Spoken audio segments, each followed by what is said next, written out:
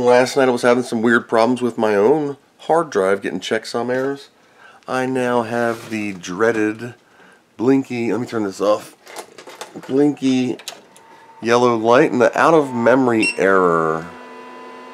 I'll keep my hand over here so you can see I'm holding the camera. So yeah, we're out of memory, just booting nothing. And that sucks. And then it'll guru, and then it'll blink. Watch the power light. And then here we go, the blink. And a second. It'll just reset, or I'll click. Oh, not enough memory. Blink.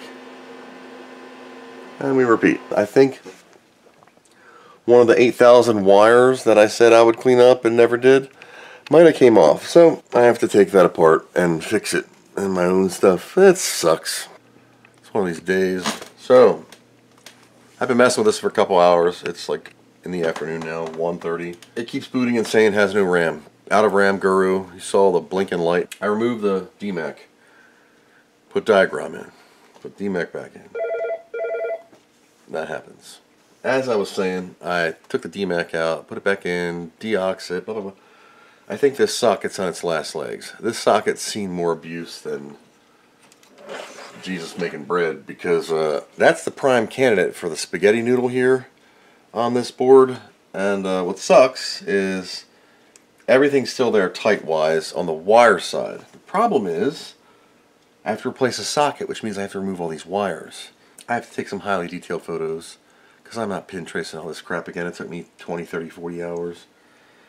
And we'll see where I get. So the idea is, I have the sockets. You can see them sitting on the power supply up here. I have a couple of them left. 38 of 40. They all need sockets, but these PLCCs have been stretched to their limit for the past 30 years. And this DMAX, an original socket, it was in the acid damage, hanging on by a thread, the whole nine. So I'm just going to do it and see how far I get and screw it up. If not, it works great. It's wonderful. I was going to use this in the BFG 9060 review, and it started acting up. Last night on me, I was cleaning up the hard drive, and SCSI SD had all these weird read errors. I'm like, oh no, not again. So it was running for many hours. Anywho, I'm going to get started. I'll see you in a little bit, or a couple days. Holy crap, it's like 2:30 or something like that. And I just finished getting the socket out.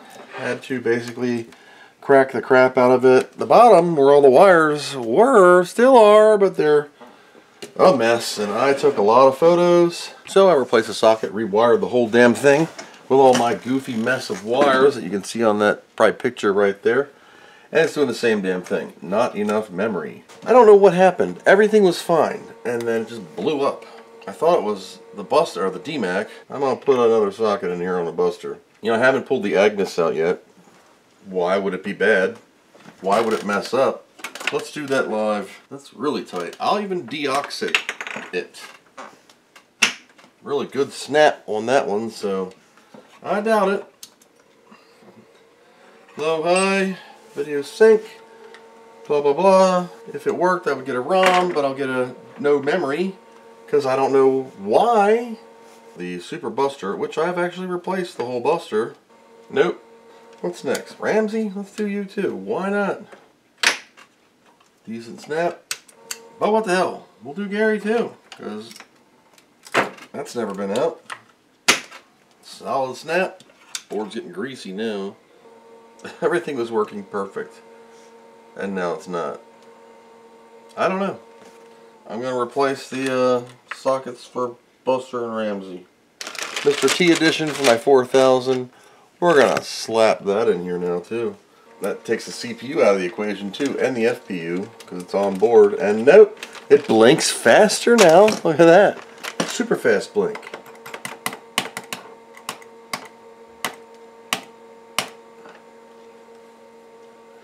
Alright, that's not the CPU. Let me take this out, jumper back, I'll be back. Back to an 030, same thing. 40 minutes later, Ramsey's out, cleaned.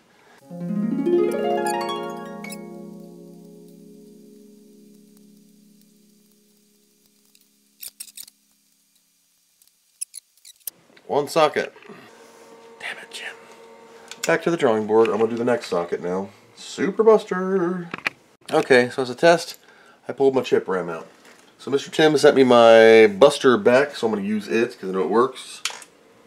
Low, high. I'm hoping it's the Buster socket. That would be sweet. 1 mega chip RAM. Just for shits and giggles. I know it's not going to be it, but you know. Oh well, back to the drawing board. 6:33 p.m. I ate a burrito and made it myself. Big old hoss. A 1.5 pounder.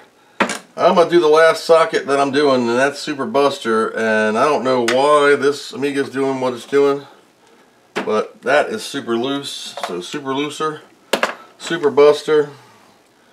I'm half tempted to just crack this socket and start breaking the pins off and putting them in, because that's a easier way to do this. This solder sucker has seen about 3,500 clicks, and it's barely sucking anymore. It doesn't stick, the spring's breaking, it just randomly fires off. This ain't my day. Holy crap. Final Buster socket is out. Okay, so new socket's in, facing down towards me. Get a good click. Nice snap. Look, I'm getting tired of this. I'll have to dig further. I don't know what the hell happened, but that's some crazy crap. Look, I am freaking at a loss on this one, man. This one. I'm stumped for a little bit because I'm tired. Well, it's another day on Amiga 3000 Tower of pain in the butt. And last time we checked, I socketed new sockets in the Ramsey, in the Buster, and the DMAC. I also couldn't get it to do anything except guru and give me a weird out of RAM recovery message. Let's see if I get anything on diagram. Alright, so anyway, I got it to boot something. Testing CIAs. Now this screen, just flashing. Okay, that's normal because NTSC will fail. CIAs are good. That's great. Let's do a fast scan of the 16 meg area. Let's see what happens. Yeah, 14, 15, 16 megs. 17, 18. Yeah, 16 megs of RAM. Great. Non-usable memory, 1 kilobyte. Huh. Test detected chip mem. So I'm doing a call to help a user out over the old Facebook or Messenger. Or I only have 31 kilobytes of chip RAM. I have 0 errors. What the hell's wrong with that? Let me mess around with this and I'll see what I come up with. Okay, so I went through the test on the chip RAM. It says I don't have a chip RAM, but then it tests, where is it? Yep, in the blue down there, it says I have tested 2 megs, I have 1.5 megs, and 512K are bad. And got some reds here. Doesn't tell me which ones of these there are. So I'm just going to go ahead and pull all of them out. So here we go again. This is 1 mega chip. I'm going to turn this on and I'm going to do that extended chip RAM test again. Now I only have 1 meg, so 1024K it should stop at. So we should have all okay. But see this red? What the hell's up with that? I have 8,193 errors already. And yeah. So we're losing RAM right now, and I don't have any RAM in it. So, you know, that's my day. How's your day going? Now, for Mr. Tim's 3000 Tower, you saw I socketed those.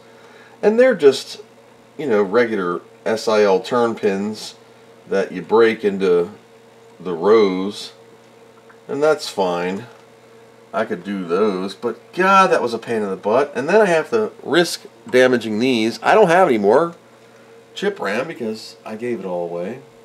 Also ran a voltage meter check across these ceramics to make sure they're getting 5 volts, and they all are. And yep, the saga continues on a board that was working fine. Day 3 or 4 on the 3000 Tower that was working and then blew up. I replaced yep, U202, U203, the 2 pal-gal chicks that hang out here.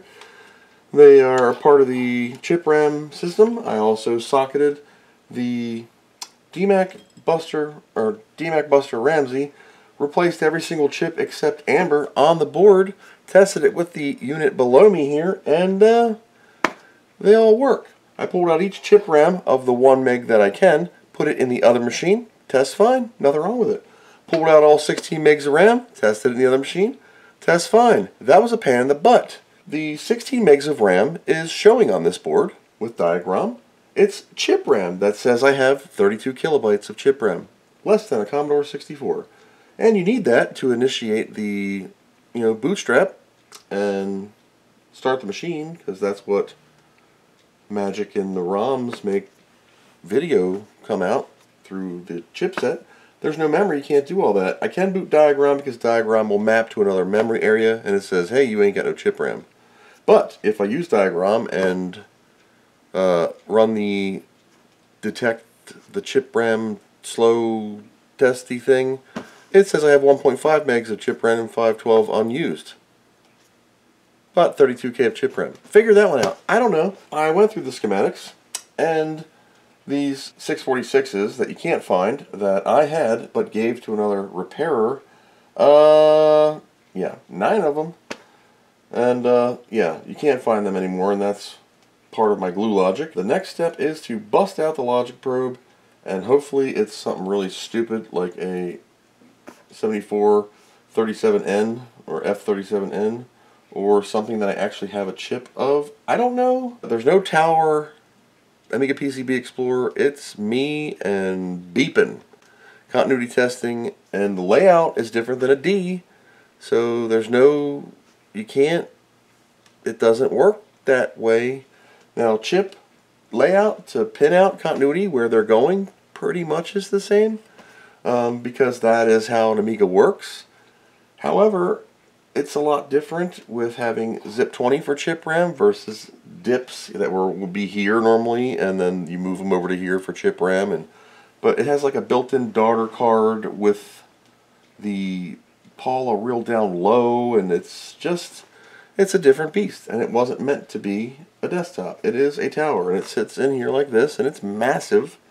And for some reason, I only have an unusable 32 kilobytes of chip RAM. I think I've said it before, but yep, hard drive errors led to, hey, I'm going to reboot this thing, and I rebooted it, and it gurued with that weird message. I even swapped the Agnes out with another 8372B that I pulled out of a DKB mega chip right here. Another 8372B. I've posted some posts on various Facebook groups to limited to no avail, and it's hard for people to really take a gander, so I brushed up the English and posted on A1K. See what those German guys can figure out. They're real smart. I'm not. I just pretend to be on TV. So until later, we'll check back. It's like, I gotta get to bed. Then I'm back to work, like on site most times now, which makes repairs harder. I have 11 to do. 11 machines to repair. And I'm back to working on site full every day, and that puts a hamper on it, because a lot of times when I'm working from home and it's not busy, I work on these. I'll check back if I find any updates, and hopefully it's something stupid. It'd be great.